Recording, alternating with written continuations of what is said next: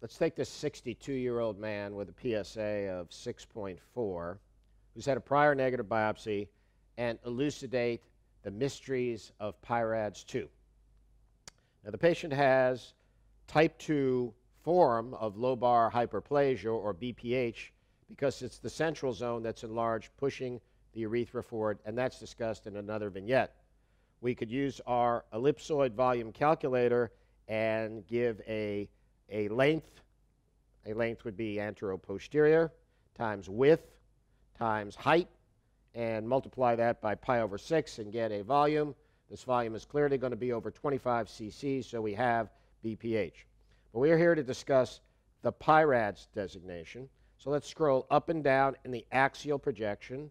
The peripheral zone is the whiter area around the outside, separated from the TZ, or transitional zone, by the surgical capsule. So let's start with the TZ. The TZ, we'll use it synonymously with the central region of the prostate. It contains the periurethral region, and then posterior-superior we have the central zone, which we're going to lump together with the TZ as part of the central zone. And we're going to say, okay, in the central region of the prostate, what is the major criteria for a PI-RADS 2? And the answer is multiple, circumscribed, or slightly heterogeneous nodules, but none that deform the anatomic structures or architecture of the central region, or TZ, of the prostate.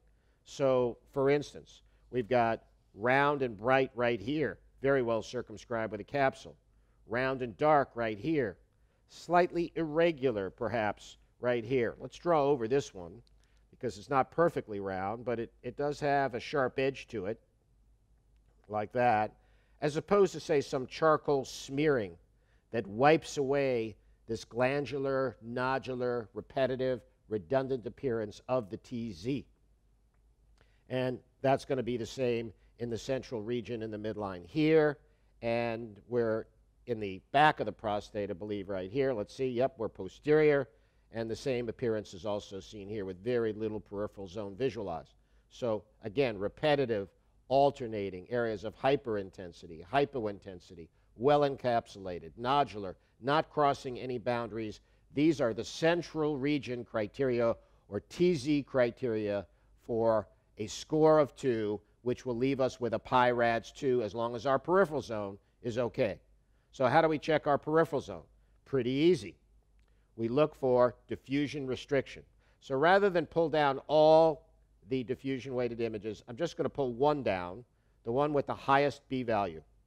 And let's look at the anatomy from apex to base. And what we're looking for is something really bright that corresponds to an ugly, nodular, or aggressive mass with mass effect in the peripheral zone. Here's our peripheral zone. Patients had a biopsy, and you can see the heterogeneity here from that biopsy.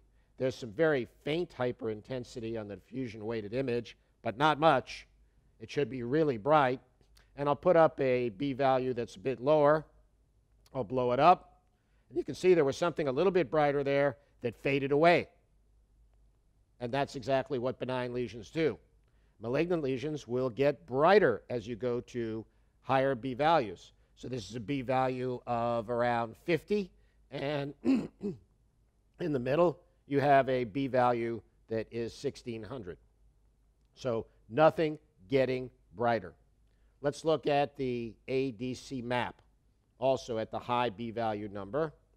And we do have an area of low signal that implies decreased velocity, but that is the site where our biopsy occurred. Yes, there is some hyperintensity there corresponding to those loci on the B1600 image, but it's not bright enough.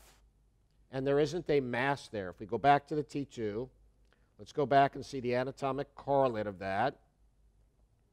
Right there, nothing there. Right there, nothing there. So what are the things that can produce some diffusion restriction?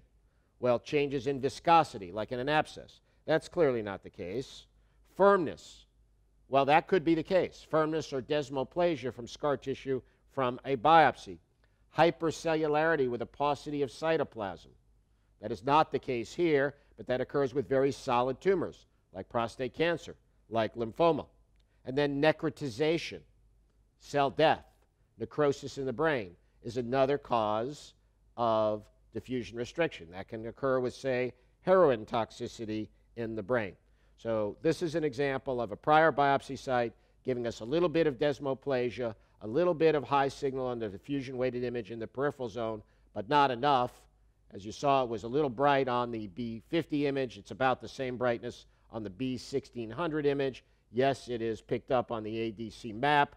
This was the site of the prior biopsy. There's no anatomic correlate abnormality in that locus on the axial T2 weighted image. This is a PI-RADS 2.